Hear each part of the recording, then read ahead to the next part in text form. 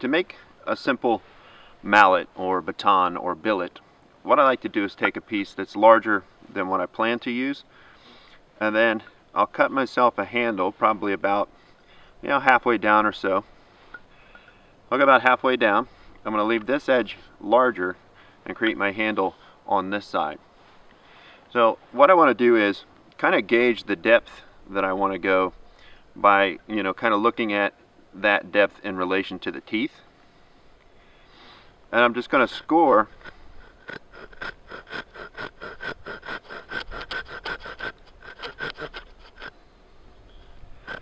down to a depth of maybe, on this one I'll probably go about a little less than a half an inch. So I'm going about to right there, all the way around. I'm going to transfer that line all the way around, trying to stay at the same depth.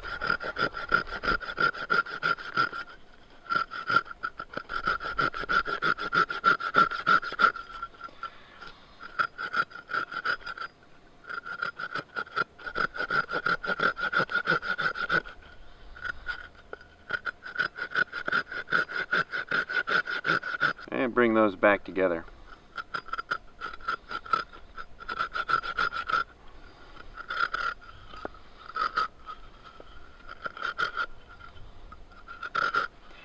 We'll go around again and make sure I've got a uniform depth, as close as possible.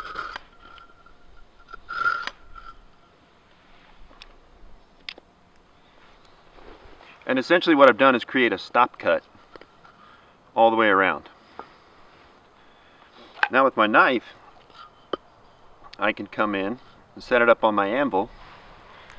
And I'm going to use just a regular stick for a baton. And what I'm going to do is cut about that depth off and connect to those stop cuts.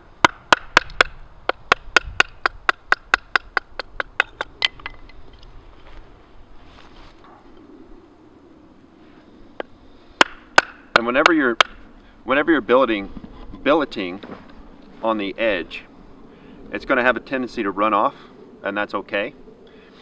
So it's very important to pay attention to where you start those cuts, because where you start those cuts, that's the diameter you want it to end up being. It's going to run off every time you go around, because if you don't start your billet in the center, then it's almost always going to run off like it did here, and that's all right. So don't worry about that. Just keep going. You're just reducing the amount of material that you have to carve off later.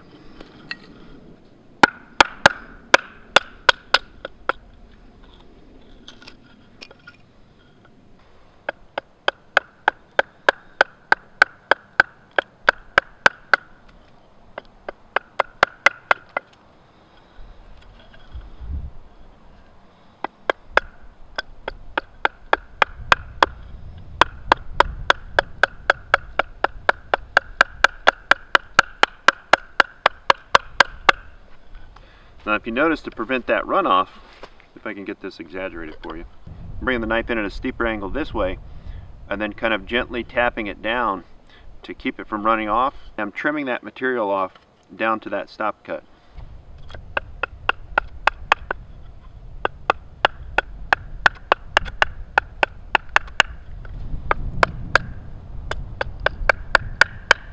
So I've changed the angle now. Try to give me a little more bite.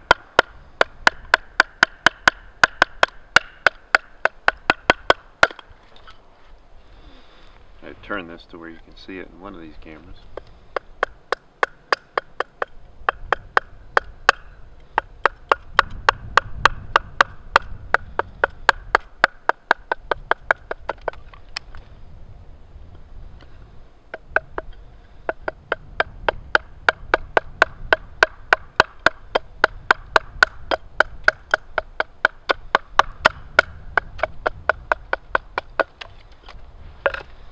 But by chipping away at it like this, significantly reduces the amount of material I have to actually whittle off later. So I'll get as much as I can this way.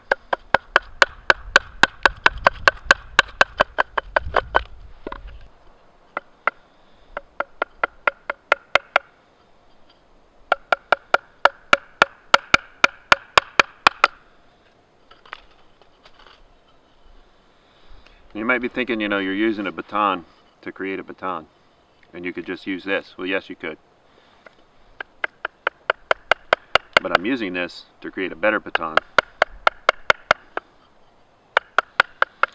that has a little more weight to the end of it and a better, more comfortable handle if I'm using it for a lot of bushcraft tasks.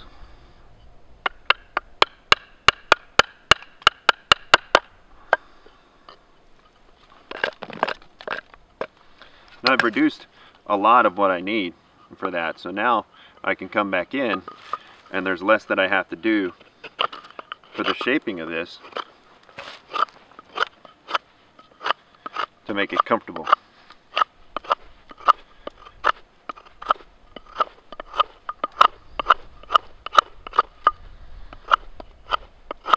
And remember from the tri-stick video, you know, your knife safety, you want to always be outside your blood triangle,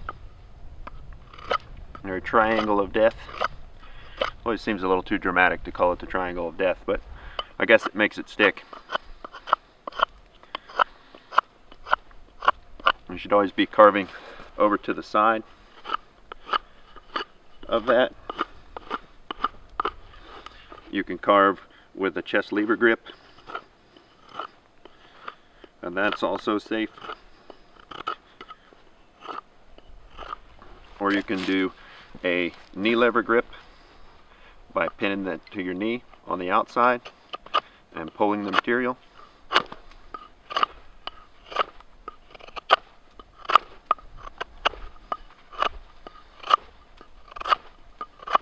Now remember that you're not pushing the knife, you're slicing the knife.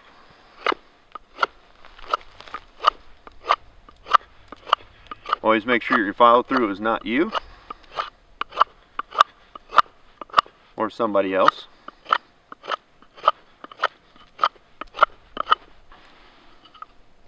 That's a lot more comfy. I can just come in and clean this up.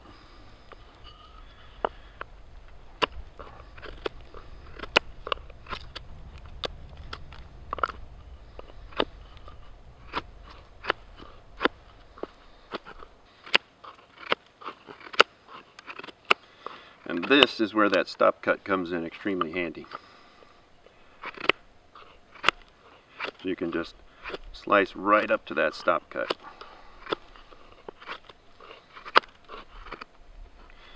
Quite a bit of material over here.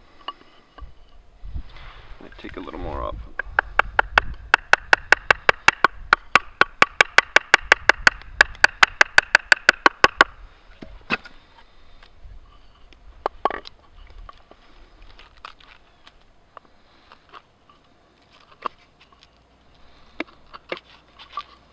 It certainly doesn't have to be perfect, but there's also nothing wrong with taking pride in your work, especially when it comes to more of a bushcraft skill like this. If it was just a survival deal, you know, I would just use this stick and do what I had to do with it. But you know, for bushcraft and enjoying your time in the woods and developing your skills, you can take a little more pride in your work. You're not in any type of emergency.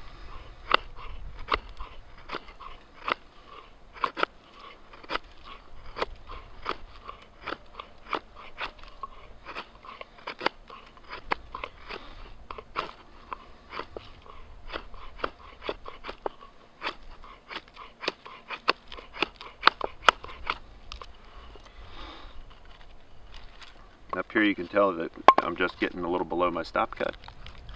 I can come up and trim that right off.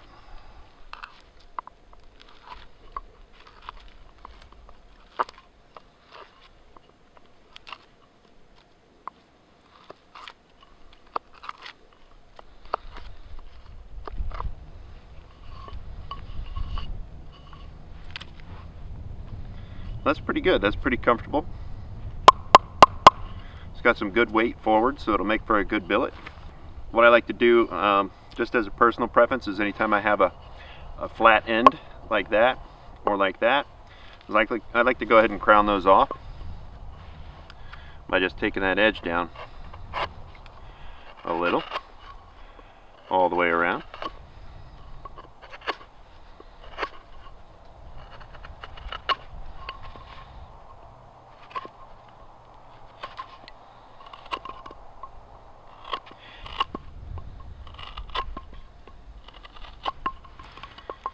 Crown that off, crown the bottom.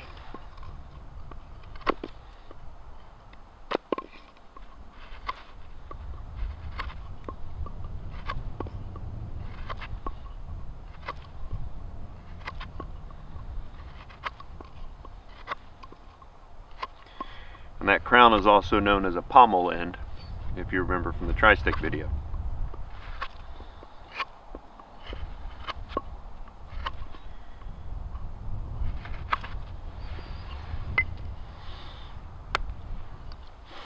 So we created a stop cut, we reduced that material, a round reduction, and we did some crowns. So that is a pretty good billet right there, or a mallet, or a baton, whatever you want to call it.